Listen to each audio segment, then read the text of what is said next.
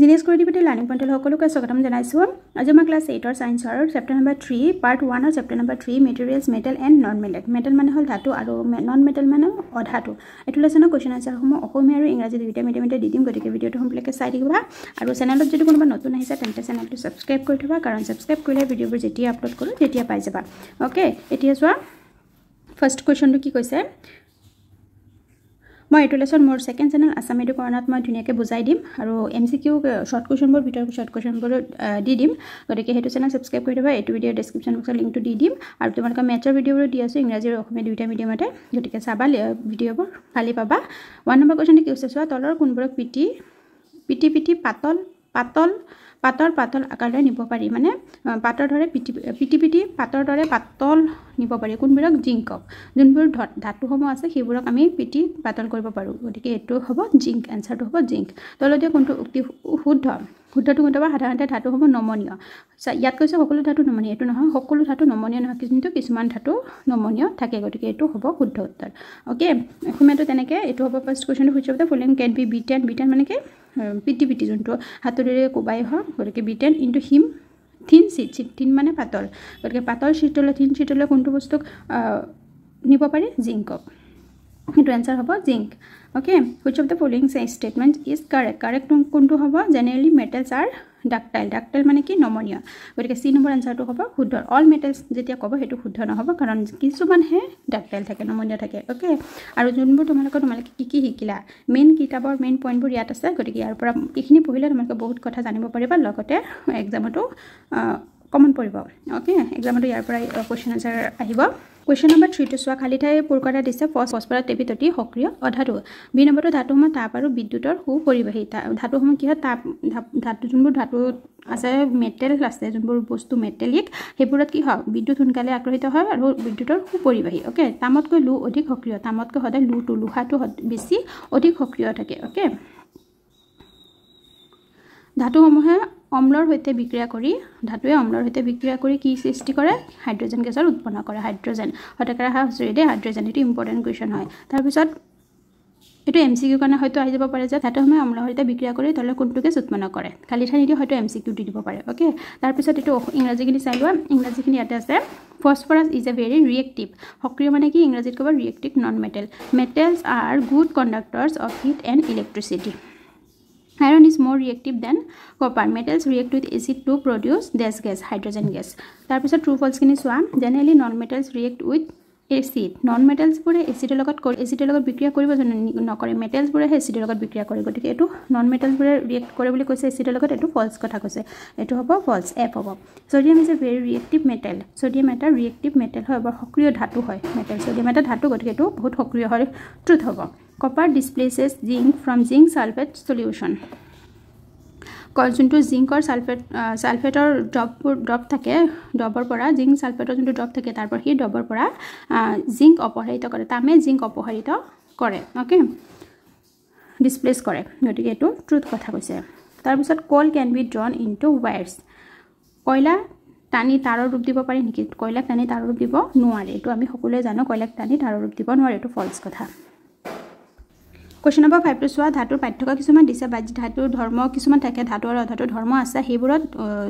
ধাতুৰ কি বৈশিষ্ট্য আছে অধাতুৰ কি বৈশিষ্ট্য আছে কোনবোৰত পৰিব হেতু লিখিব লাগিব গতিকে বাহ্যিক ৰূপ ধাতুবিয় দুটি আছে অনজ্জ্বল বাহ্যিক ৰূপটো কেনেকুৱা থাকিব ধাতুবিয় দুটি আছে আৰু এটো মানে যোনটো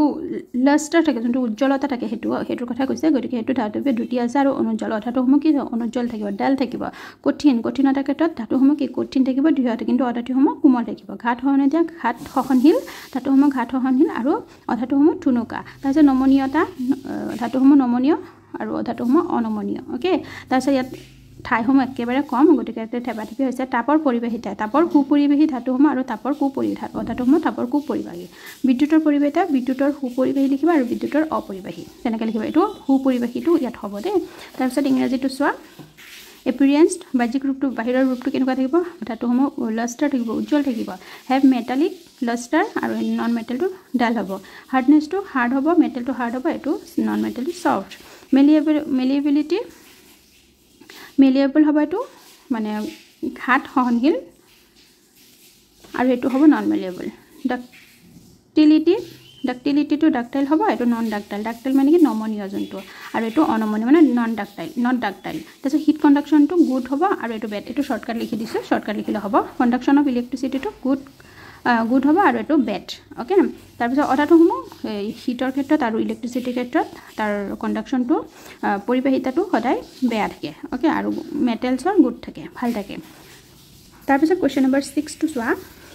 Aluminum foils are used to wrap food item. Aluminum foils মানে যোনটো তো আমাৰ সিলভাৰ পেপাৰটো থাকে নহয় আমি ফুডবোৰ পেক কৰা হয় সেইবোৰক কিয়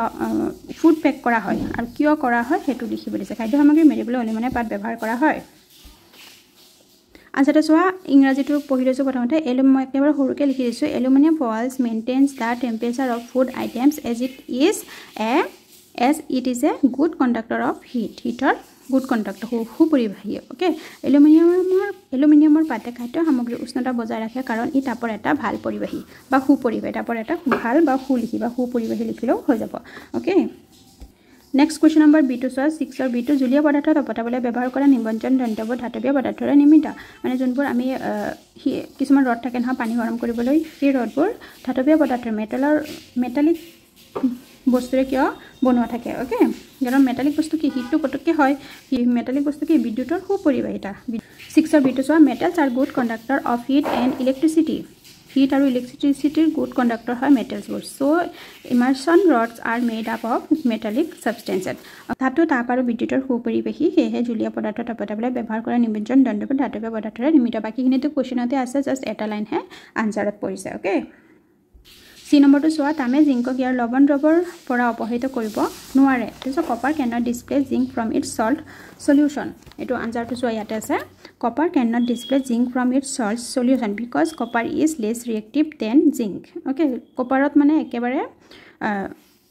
ৰিয়েক্টিভ মানে সক্ৰিয়তাটো নাই ওকে জিংক তামতকৈ ৰাসায়নিকভাৱে অধিক সক্ৰিয় সেইভাবে তাৰপিছৰ পৰা কোৱেশ্চনৰ পৰা লিখিবা সেইভাবে তামে জিংকক ইয়াৰ লৱণ দ্ৰৱৰ পৰা অপহৃত কৰিব নোৱাৰে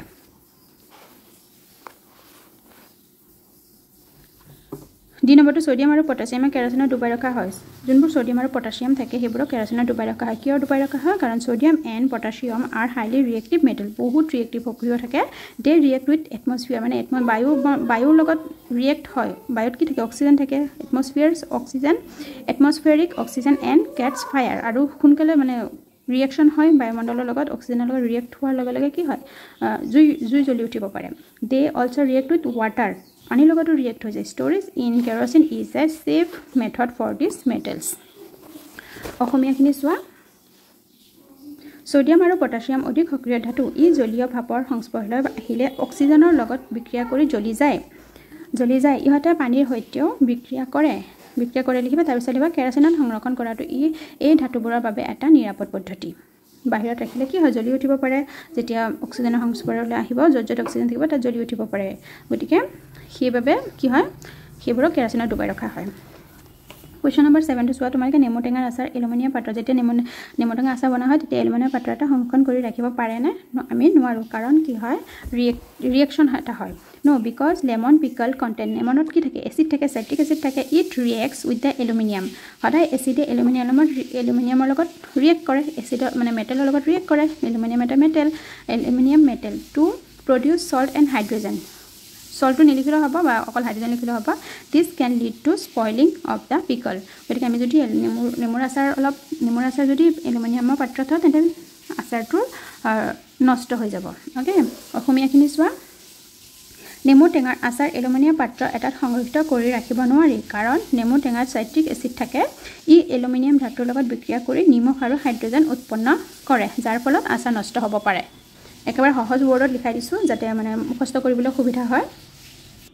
এটা সো মেজ দা ফলোইংটো সো গোল্ড এবিট কি জুৱেলাৰী হয় আইৰন এটা মেচিনাৰী তাৰ পিছত এলুমিনিয়ামটো হ'ব ৰেপিং ফুড কাৰ্বনটো হ'ব ফুয়েল কপাৰটো কি হ'ব কপাৰটো হ'ব ইলেক্ট্ৰিক ওয়্যাৰৰ ভিতৰত কপাৰ থাকে তাৰ পিছত মাৰ্কিউৰীটো হ'ব এবিট থাৰ্মোমিটাৰছ ওকে থাৰ্মোমিটাৰছত কি থাকে মাৰ্কিউৰী থাকে তাৰ পিছত হ'ব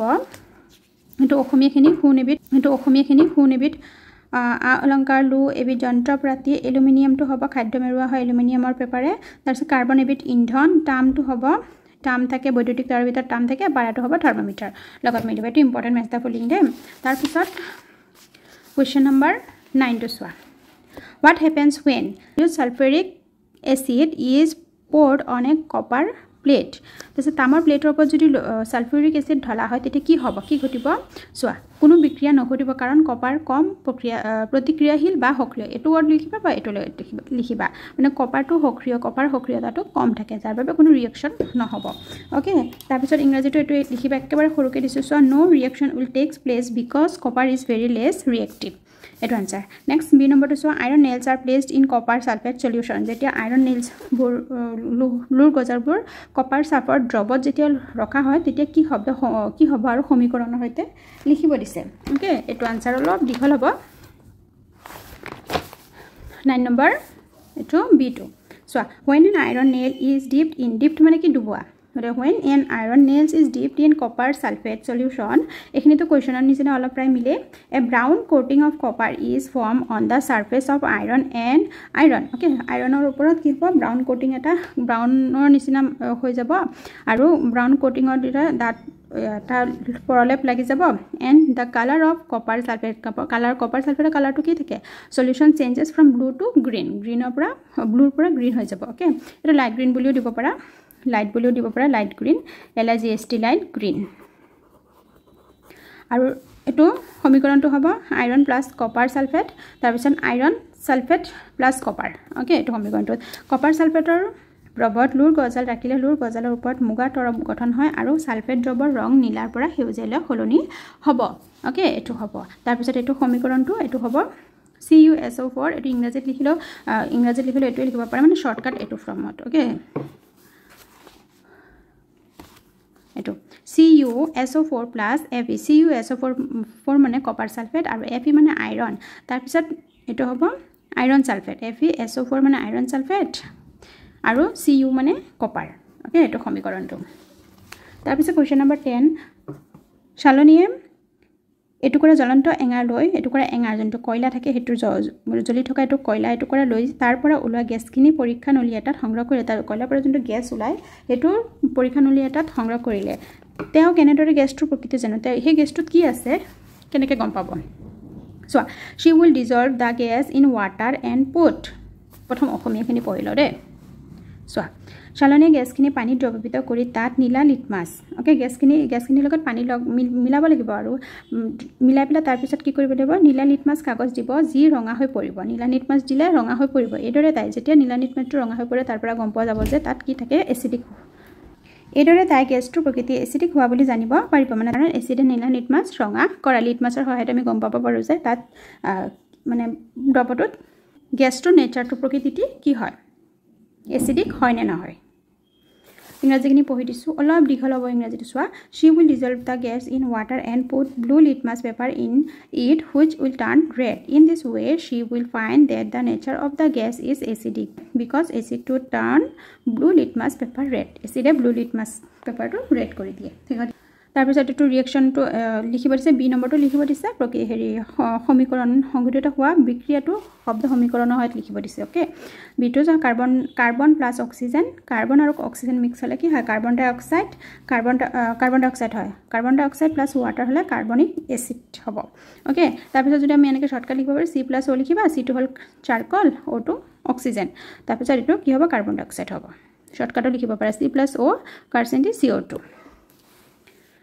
অসমীয়াটো এটো লিখি দিবা হৈ যাব নেক্সট 11 নম্বৰটো চোৱা এদিনাখন ৰীতা মাকৰ লগত গহনা দোকানত গৈছিল ৰীতা তাৰ পিছত মানে গহনা অলপ কি হৈছিল লেতেৰা হৈছিল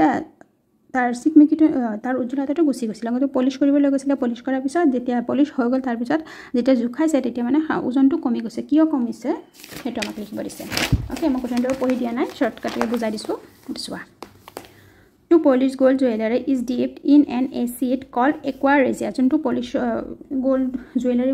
jot polish kora hoy tat eta acid dia hoy hetu hol aqua resia. Okay, it dissolves the outer layer of gold. So the inner shiny layer is visible because of loss of upper layer of jewelry. Its weight is reduced. Okay, hunor gohana polish koribole aqua resia namor acid dubai dia hoy. E hunor bahiror stortu দ্ৰৱীভূত কৰে গতিকে ভিতৰৰ সিকমিকিয়া স্তৰটো ওলাই পৰে মানে হুনৰ জন্তু বাহিৰৰ জন্তু লেতেৰা থাকে কিছুমান লেতেৰা তেল জাতীয় বস্তু এটা বহি যায় নহয় সেইটো দ্ৰৱীভূত ওলাই দিয়ে গলাই দিয়ে ওকে তাৰপিছত কি হয় ভিতৰৰ যোনটো সোণৰ যোনটো উজ্জ্বলতাটা আছে সেইটো ওলাই যায় গতিকে ভিতৰৰ উজ্জ্বলতা চিকমিকটো ওলাই পৰে গহনাবোৰৰ ওপৰত স্তৰটো হেৰুৱাৰ বাবে ইয়াৰ ওজন কমি যায় আৰু এটা চোৱা 9 নম্বৰ বিটো আৰু এক ধৰণে লিখিব পাৰা মানজাটোত অলৰেডি ক'লো এতিয়া আছে 9 নম্বৰ বিটো আৰু এক ধৰণে লিখিব পাৰা ইয়াতে লিখি দিছো আইৰন ইজ মোৰ ৰিয়েক্টিভ দেন কপাৰ কপাৰতকৈ আইৰনটো বেছি ৰিয়েক্টিভ সক্ৰিয় থাকে so it ৰিপ্লেস copper from copper sulphate কপাৰৰ পৰা কপাৰ সালফেট হৈ যায় okay so copper sulphate solution টাৰ্নস green from blue okay also brown coating of copper is deposited on iron nails বোৰটো কি হয় হে brown coated পৰে okay